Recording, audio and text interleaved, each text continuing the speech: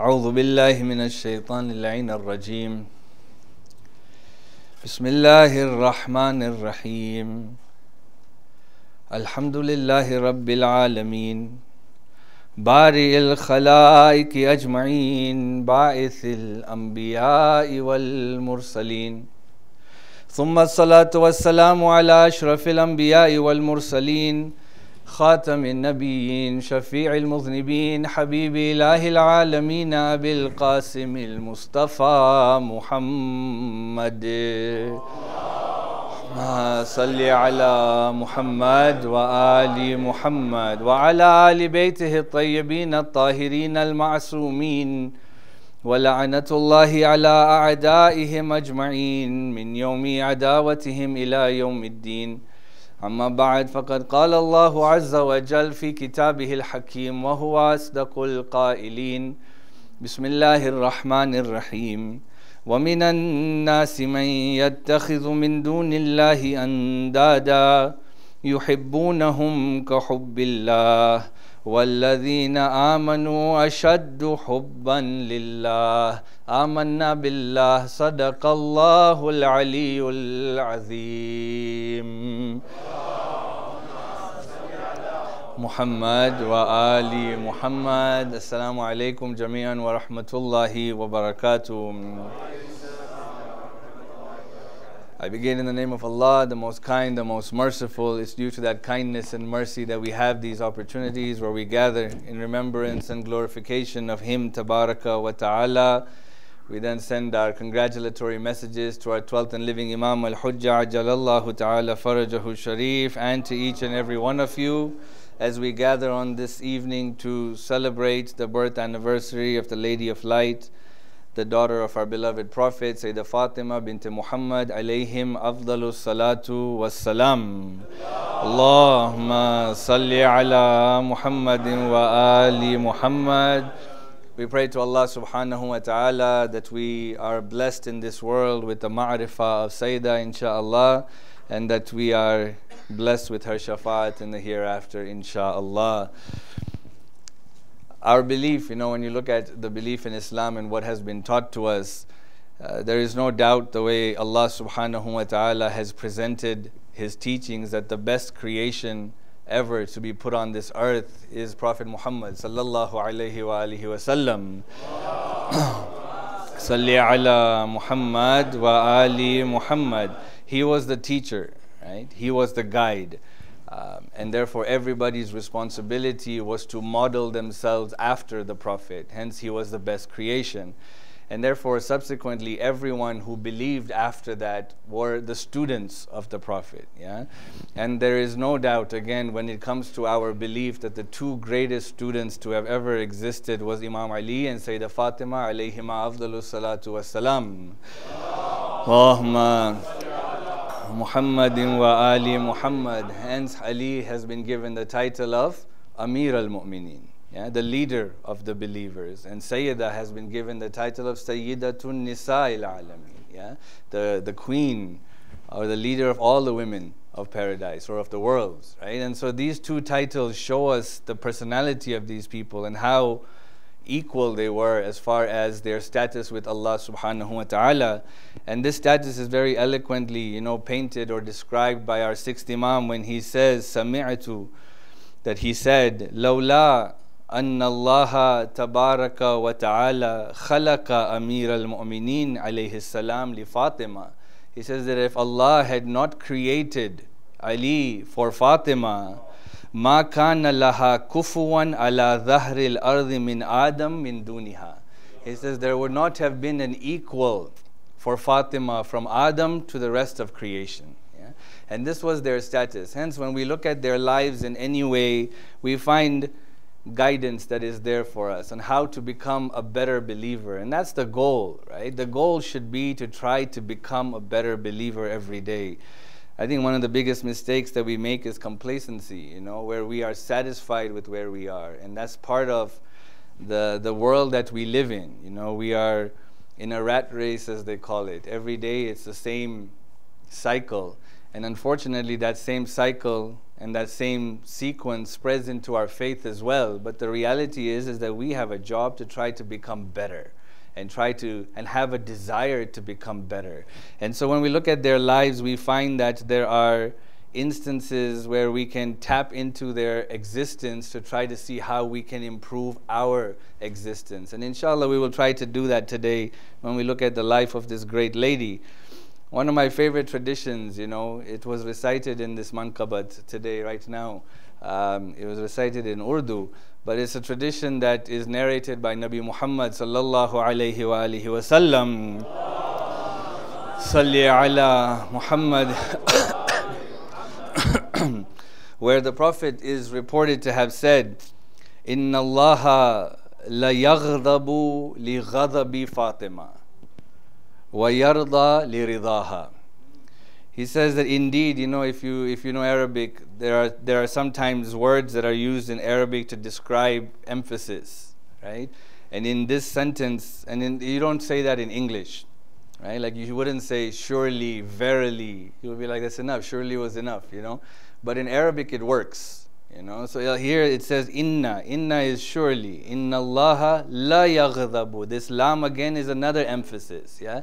That means surely, most definitely, Allah is angered when Fatima is angry. And Allah is happy when Fatima is happy. Subhanallah, yeah?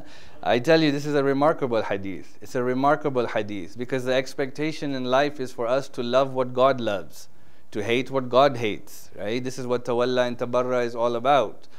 But it's flipped in this instance, where the Prophet says that Fatima is not angry at what God is angry, rather God is angry at what Fatima is angry.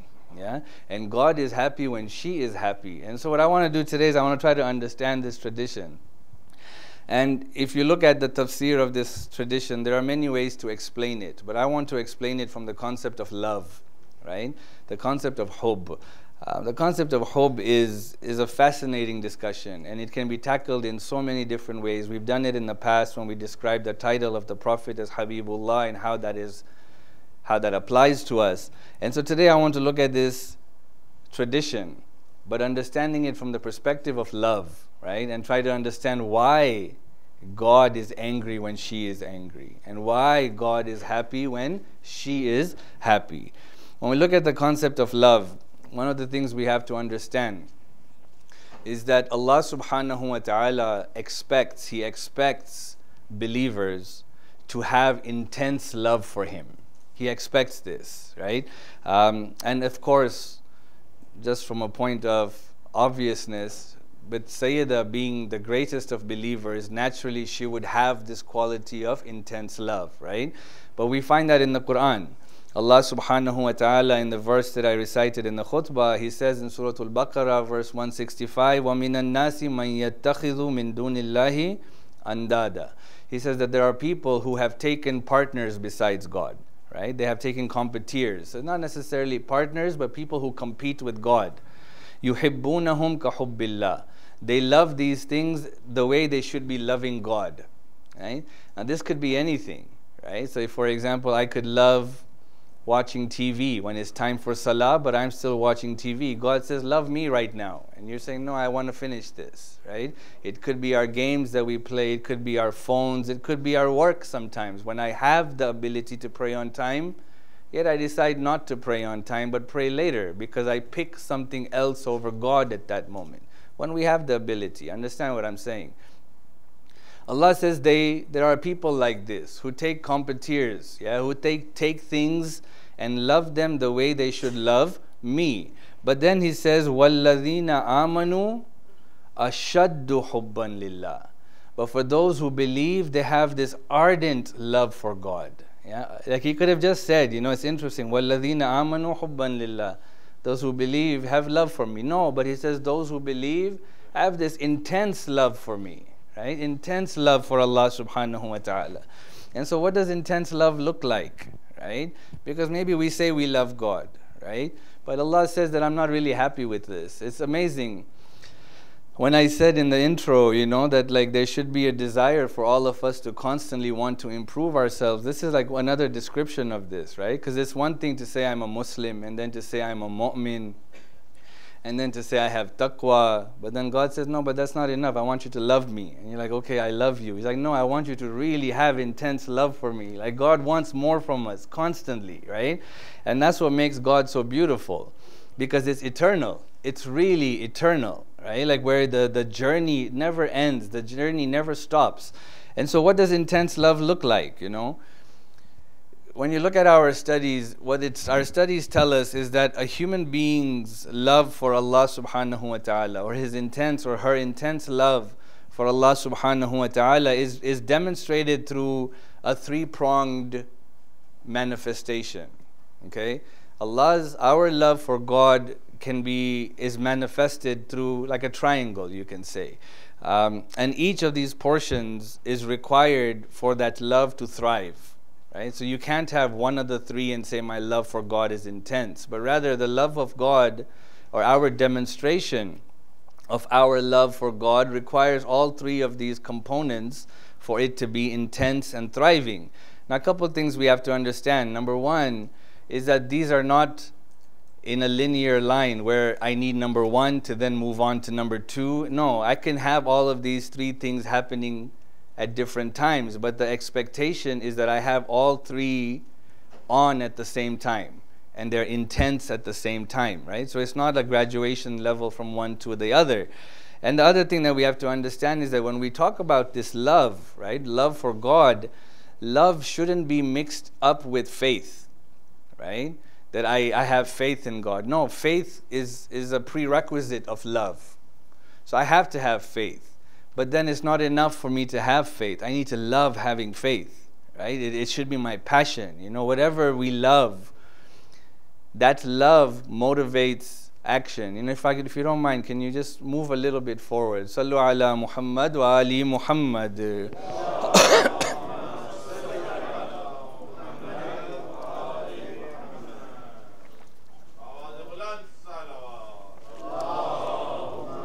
Salli ala.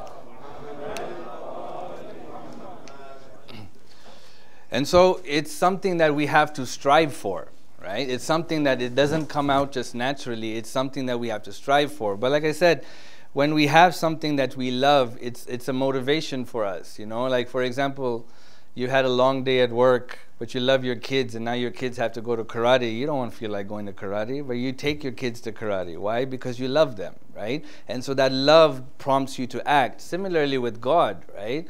When it comes to Allah subhanahu wa ta'ala, this love motivates us to act, but it's something that comes after developing a certain amount of faith in Him. So keep these two things in mind, right? That these things are not a graduation thing, nor is it something that comes naturally. We have to work on this. So what are these three manifestations of love, right? So the first station of love is what's known as the internal love, right? Internal love basically means that internally we appreciate and understand and recognize how much God loves us, right?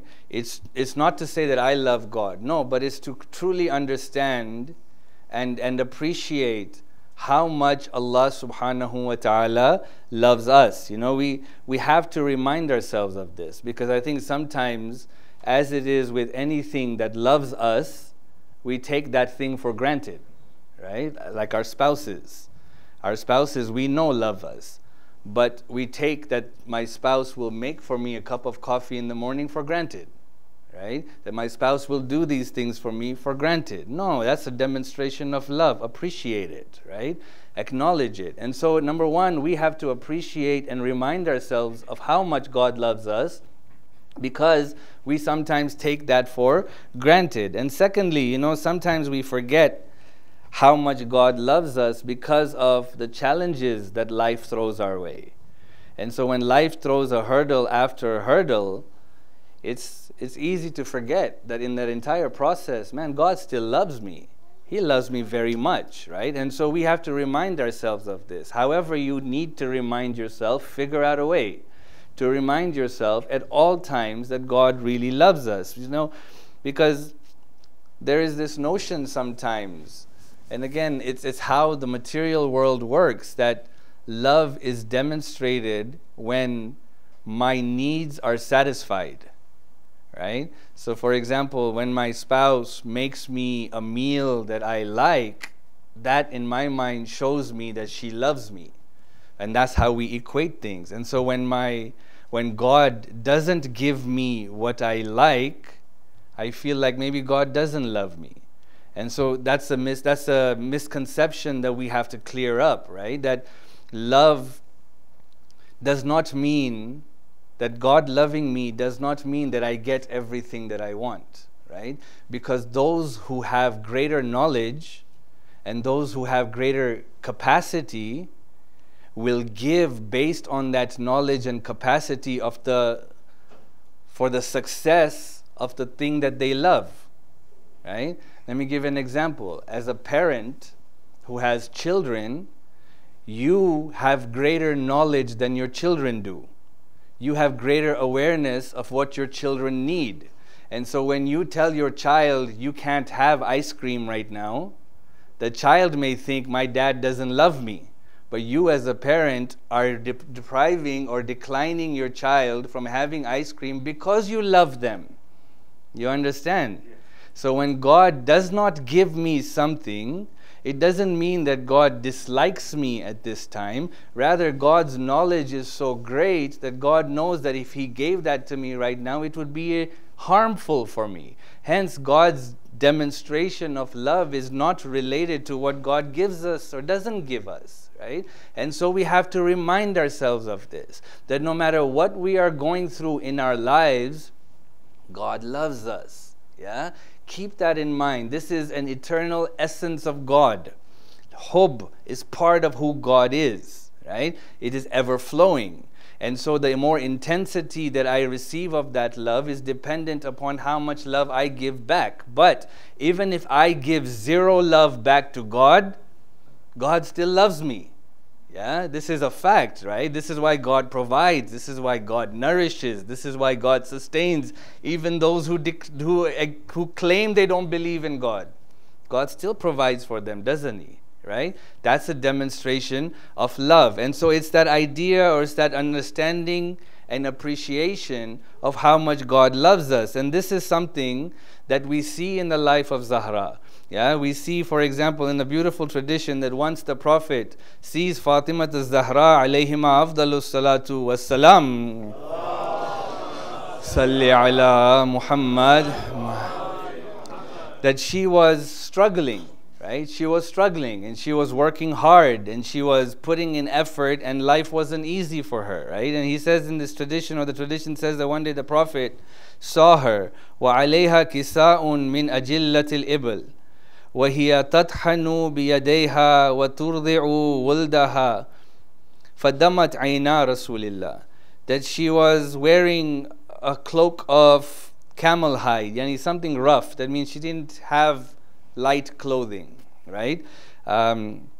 Grinding away at the millstone with her hands and nursing her son. That means she worked hard. She didn't have an easy life. She was working. She was struggling, right?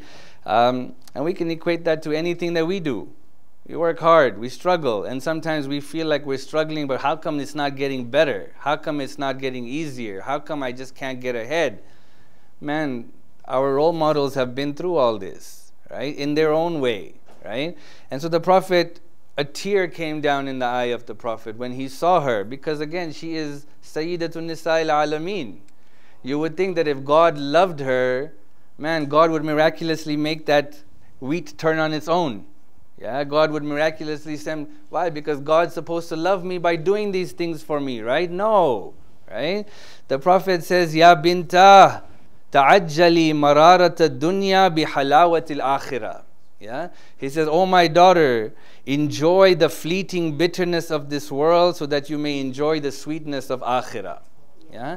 That take it. Take whatever comes to you in this world and you will get something. Look at her reply. She says, Ya Rasulullah, alhamdulillahi ala na'ma'ihi. Yeah? Wa shukru lillahi ala ala'ihi. He says that all praises to Allah for the bounties that He has sent to me, and I thank Him for His continuous blessings. She was going through difficulty, but she didn't see that difficulty as difficulty, because in that difficulty she felt the love of Allah subhanahu wa ta'ala. Yeah? And so please, number one is this internal love, but not to claim this that I love God. No, remind yourselves, remind ourselves, Allah loves us. Yeah, doesn't matter, and that love is not equated to any type of material success, right? Because if it was, then God loves these other people much more than us. Yeah, God loves Trump much more than us, and that's not true, isn't it? Right? And so we have to remind ourselves of that. So the first component of love is the reminder, to remind ourselves of how much He loves us. The second bit of love, or the second component of love, is action-based. Okay. And when we talk about action-based, this is to do that which we know God loves and to stay away from that which we know God hates. This is part of love, isn't it? Right? Even in my relationship with you or my relationship with my spouse, if I say that I love you, yet I do things to hurt you, will you think I love you? No, of course not. Of course not, right? Because love requires action. Love requires more than just words here, right? And so we find that the entire Quran, and this is where we can go back to the previous lectures we've had on Hubb, the Quran is filled with verses of God describing to us the things that He loves, right? Inna Allaha yuhibbu tawabin wa yuhibbu al-mutatahhirin. Inna Allaha yuhibbu al-mutawakkilin. Inna Allaha la yuhibbul fasad. Yeah? Inna Allaha la yuhibbu man kana mukhtalan fakhura. We know these things. Allah loves those who trust Him. Allah dislikes, hates those who are arrogant. Allah dislikes those who cause fasad. Right? How can I be in love with God when I do the things that God says He doesn't like? Right? How can I be in love with God if I don't do the things that God says He likes? And so the second part of my demonstration of love to God is by doing the things that God tells me to do and avoiding the things that God says He doesn't want me to do. Right? And this is a point that I emphasize and I remind, and it's really important, yeah, that it's a misnomer, it's a fallacy, it's a trick of shaitan to think that I can do whatever it is I want to do, but God knows my heart is good. No, it's a lie. It's a lie. Yeah, it's not true.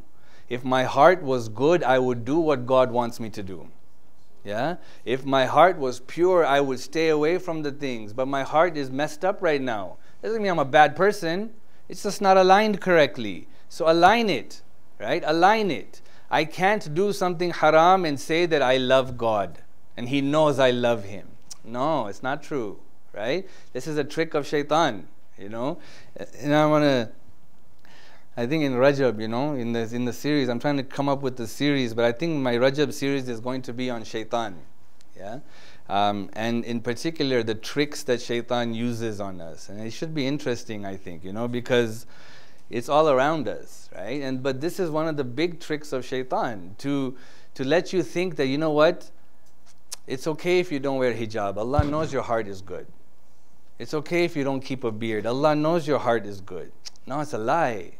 That's how shaitan tricks us, right? If it was really a good heart, I would do exactly what God wants me to do. And that is the demonstration of a good heart. And so when you look at obedience that is required as part and parcel of love, there are many examples. The whole life of Zahra is an example of that, right? Where she was obedient to what Allah subhanahu wa ta'ala wanted. And so the second part of love is that action base. Now again, keep this in mind, right? Like, all three of these are not like a step after a step. And so this could be happening simultaneously. Sometimes one could be on, another couldn't be off. And when 1 out of 3 is on or 2 out of 3 is on, it's not yet perfect, right? But the perfect love of God would be when all three of these are vibrant and on.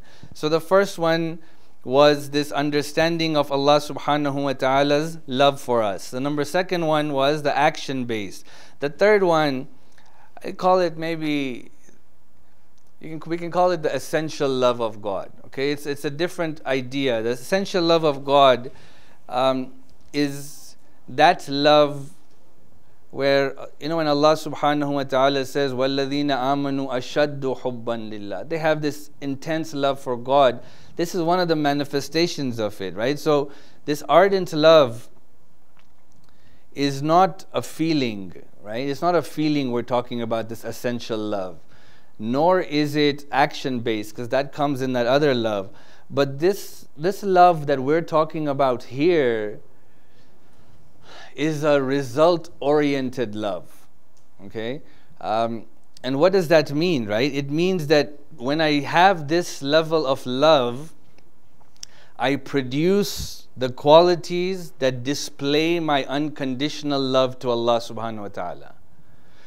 Pay attention to this. I produce the qualities that demonstrate my love. I don't have to say it, but I do the things that demonstrate that I love Him. Like what? I have sabr. Yeah? I have patience. It is a product. Sabr is not a destination. It is something that is created, right? I have steadfastness. I have satisfaction. I have trust. I have hope. That means I don't sink when something doesn't go my way. I don't fall when things are hard. But I have this absolute comfort in knowing that Allah loves me, right? And I produce the actions similar to that. And so when life is difficult upon me, I don't complain to Allah subhanahu wa ta'ala. That is a demonstration of my love to God. Yeah? It's amazing, right? I don't have to say I love you, but man, I can handle it. And even that is from love, from God, isn't it? But I handle it, and God knows, because I handled it knowing that God loves me, God knows that I love Him. Amazing. Amazing. Understand this. This is an amazing position. Maybe the hardest of the three. But again, it's not one after the other. I can do this all the time. Sometimes we have this sabr. Sometimes we have this satisfaction. Sometimes we have this hope. Sometimes we have this. But it's to have it at all times. And this is where we see the demonstration of this intense love of Zahra for Allah subhanahu wa ta'ala. Right? That her life, we've talked about this in previous commemorations and celebrations, her life wasn't easy. Right? Like, we should never make this mistake that her life was easy. If you just look at it from the mazlumiyat perspective, that's different. But if you just look at it from her everyday perspective, her life was filled with struggles. You look at the first half of her life. This is when Risala was taking place, isn't it? Her father was hit with stones, abused. They were boycotted. She lost her mother. Yeah, she lost her uncle. She lost her grandfather, uncle. She lost her protector. She lost all of these things, right? But she never complained. Why? Because there was this demonstration of this love for Allah subhanahu wa ta'ala. It was part of sabr. It was part of satisfaction. It was part of having trust in Allah. And then you look at the second half of her life, filled with poverty, indigence, seeing her husband dragged through the streets, all of these things. Yet she had these qualities in her. And so she was able to produce the results that shows God that we love Him. Yeah? And it's these three levels that I want us to think about and reflect upon. That if I truly love Allah subhanahu wa ta'ala, I need to have all three of these levels, or all three of these manifestations of love for Allah subhanahu wa ta'ala. Again, number one, by reminding ourselves at all times how much God loves us, by displaying our love to Him, by doing what Allah wants, and number three, by producing the qualities that demonstrate my love. This is why, even though I may not be a patient person, I try it. I fake it if I have to. Yeah? Even though I may want other things, I display my satisfaction. I don't complain to Allah subhanahu wa ta'ala. I make dua, but I don't complain to Allah subhanahu wa ta'ala. These three levels are how we demonstrate our intense love for Allah subhanahu wa ta'ala. Sallu ala Muhammad wa ali Muhammad.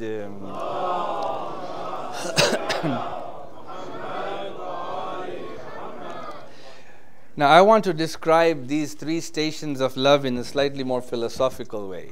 Okay? We've done it in a very practical way. And in this practical is where the greatest lesson lies for us. Yeah? But I want to also describe it in a slightly more philosophical way, because we're saying we're trying to understand that tradition. Right? That tradition said what? Inna Allaha la yaghdabu li ghadabi Fatima. That indeed Allah most definitely is angered when Fatima is angry. And indeed Allah is happy when Fatima is happy. So how do we understand that? We understand that through a slightly more philosophical perspective. These three stations of love, yeah, can be equated or can be seen transpiring in what's known as the three openings. Yeah? Al-Futahat al-Thalatha. Yeah, the Futahat al-Thalatha comes from the word Fath. Fath means opening. But when it comes in philosophy, there are three openings that a person goes through in their life. Right? The first is known as Al-Fathul Qareeb, then there is Al-Fathul Mubin, and then there is Fathul Mutlaq. Yeah. Again, we had talked about this previously. In all three of these levels, right? Now, so let's understand some things about these levels. The first thing we have to understand about these levels is that we do not automatically enter the first level. You have to work to enter the first level, right? It requires a tremendous amount of faith in Allah subhanahu wa ta'ala, and faith is always, always, always demonstrated through belief and action, never through belief alone, right? And so I may have all the belief in the world, but if that belief does not translate into action, it does not equal faith, yeah? Or at least the faith that will excel me in this world, right? And so for me to even hit the first fath, the first opening, man, I gotta struggle. Yeah, I got to put in work, right? And as I would ask my teacher, how do you know when you've hit the first fath? And you know what his reply was? When you hit it, you'll know it. Yeah? And so when you hit it, you'll know it. Yeah, things will open up for you, right? The struggles will become easier for you. Life will become a journey towards Allah subhanahu wa ta'ala. That's it. That's all you want, is to get closer to God. And when you have that motivation, that's an indication that you're in a place that's good at that point, right? And so the first thing we have to understand is that this is not something that we're already at the door of. No, we have to work at it. The second thing is that in each level, all three manifestations of this love have to be active, right? So I can't enter the first fath unless all three manifestations are simultaneously clicking on all levels. And I will enter the first opening. And then when all three of these formations of love or manifestations of this love are vibrant even more, because the more I rise, the more vibrant I become, the more intense I become, then I enter the second one. And then eventually I enter the third one. The first one is what's known as Fathul Qareeb, we said, the near opening. The near opening basically means that, like, how do we understand we're in that? We understand we're in the first Fathul Qareeb when I see the beauty of God in everything. In everything, right? It doesn't matter what happens. I see the love of God. And this is why I said to remind ourselves of how much God loves us is so important, because there will come a time when I will be tested. And if I am not in the habit of reminding myself how much God loves me, I will think at that moment that God doesn't love me. You understand? And this happens. I've spoken to people that have tremendous faith, right? But they are faced with challenges, and at that moment, they ask the question that, have I done something wrong? Does God not love me? That's a natural question, yeah? That's a natural question. We think of that when we get a flat tire, yeah? But there are people who that thought only comes into their mind when something tragic happens, right?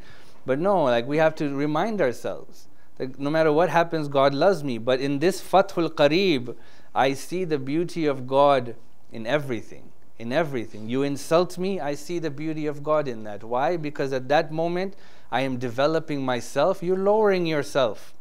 Yeah? I don't have to respond to you the way you respond to me. But the beauty is there that God has now given me that opportunity to rise in rank. I see it. I appreciate it. Right? That's Fathul Qareeb. And so in that moment you see the beauty of God in everything. The second is Al-Fathul Mubin, the manifest opening. Right? At this level, the lover of God begins to demonstrate the qualities of God.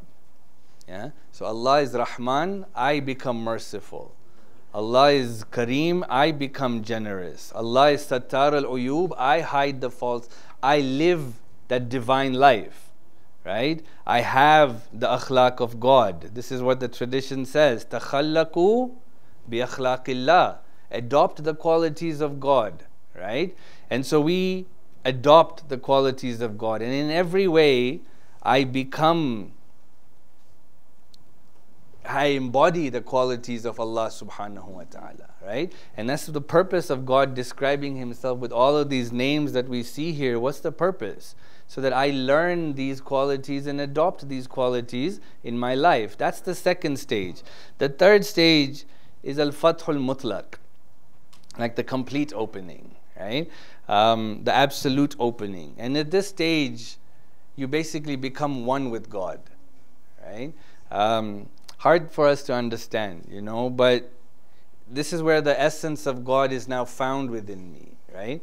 And the fire of God burns in us, We've given this example, and I think sometimes because maybe I'm far away from that, it's hard to understand what that means, But like if you look at the example of a fire and how to know something, right? Like you say, how do we know something? You say, well, let's take the example of a fire. How do you know there's a fire? First you see a smoke, right? Let's say I look out my window, I see a smoke, and I see fire trucks going. I was like, there's a fire somewhere. I know it, right? And so that's one way of knowing something. The second way is now I actually see the fire, and I can feel the heat of the fire. I know there's a fire. The third way is when I burn myself. You don't want to do that, but that's how the intense love of God is in this. You're one with God. You're one with God. Like you feel constantly the love of God. If you understand that, that's fantastic. I think we can comprehend it. Inshallah, one day, or maybe many of us are feeling it. It's this station that's important, what I'm talking about, okay? This final station, Fathul Mutlaq. In Fathul Mutlaq, right? So as we said, that in all three of these stations, these three manifestations of love have to be vibrant, right? In this third stage, naturally, my three manifestations of love are on full charge, right? So I love God in these three ways completely, right? But what's important to understand, right, is that this completeness of this intense love that we're talking about when it comes to this third stage is not just that I do the obligatory acts with this intense love. Focus on this last few minutes, right? That it's not that I do the obligatory acts, the wajib acts, whatever the wajib acts are. That means I pray Dhuhr with intense love. I pray Asr with intense love. I fast with intense love, expected. But to reach this finality of this third stage of Fathul Mutlaq, not only do I worship and obey God in the obligatory things with intense love, but even when it comes to the nawafil and mustahab acts, I engage in them with intense love. Yeah? Understand this. That means I wake up with Salatul Layl, not because sawab che, reward che. No, I wake up for Salatul Layl with intense love for Allah subhanahu wa ta'ala. I pray the 34 rakat because I have intense love for Allah. I fast Mondays because of my intense love for Allah. And Allah says, look at this, is a hadith al-Qudsi, that Allah says that when one engages in the nawafil, not the obligatory, the hadith is long. The hadith says prior to this that it is impossible for a person to earn my love by anything other than the obligatory acts. And this goes back to that thing that I was saying, that I can't do something haram and think that I love God. God says you can't earn my love unless you do the obligatory acts. But then God says after this in this hadith that there's the only way to get completely close to me, Fathul Mutlaq, absolute opening, is when you engage in the nawafil. Yeah? When you engage in the supererogatory, when you engage in the mustahabbat. My brothers and sisters, the obligatory takes us away from Jahannam. The mustahabbat gives us darajat. Always remember that. Yeah? But in this section, you'd love to do the mustahab acts. And when one loves to do the mustahab acts, Allah says what? Hatta, when they do these acts, hatta uhibbahu. He says when they do these mustahab acts with intense love, God says that is when I love them completely. Yeah? God says I love them completely. And then فَإِذَا أَحْبَبْتُهُ, and when I love them completely, كُنْتُ سَمْعُهُ الَّذِي يَسْمَعُ بِهِ. He says I become the ears with which they hear. Yeah? وَبَصَرَهُ الَّذِي يُبْصِرُ بِهِ, and I become the eyes with which they see. وَلِسَانُهُ الَّذِي يَنْتِقُ بِهِ, and I become the tongue with which they speak. When we said we become one with God, what were we talking about? Yeah? We were talking about this. My eyes become the eyes of God. My ears become the ears of God. My tongue becomes the tongue of God. My actions become the actions of God. Allah says, إِن دَعَانِي أَجَبْتُهُ وَإِن سَأَلَنِي أَعْطَيْتُهُ. When they call out to me, I answer them. When they ask me for something, I give them. They become entirely one with God. If we understand all of that, then we understand more clearly why Allah says, why the Prophet says, إِنَّ اللَّهَ لَيَغْضَبُ لِغَضَبِ Fatima. Yeah? It's not that Allah subhanahu, that Fatima is angry with what? No, Fatima had reached that stage of Fathul Mutlaq. Yeah? Complete opening, complete manifestation with God to that extent where she did everything with intense love for God, to that extent where God says, now I hate what Fatima hates. Yeah? And I love what Fatima loves. Sallu ala. Yeah. Sallu ala Muhammad wa ali Muhammad. Salli ala Muhammad. And this is the lesson we take from the life of Fatima today. Yeah? That her love for God was so intense that this was the result of her love. If we only engage in loving God the way God wants us to love Him, my brothers and sisters, we too will notice things in our lives that it was hard for us to imagine in the first place. We pray to Allah subhanahu wa ta'ala that He hasten the return of our Imam. We ask Allah subhanahu wa ta'ala that He forgive the sins of our parents and loved ones. For those who are going through difficulty, we ask Allah subhanahu wa ta'ala to end their difficulty. For those that have asked us to pray for them, Ya Allah, accept their hajat. Rabbana taqabbal minna innaka anta as-sami'ul alim. وَتُبْ عَلَيْنَا إِنَّكَ أَنْتَ التَّوَّابُ الرَّحِيمُ. رحم الله من قرأ سورة المباركة الفاتحة مسبوقة بالصلاة على محمد وآل محمد.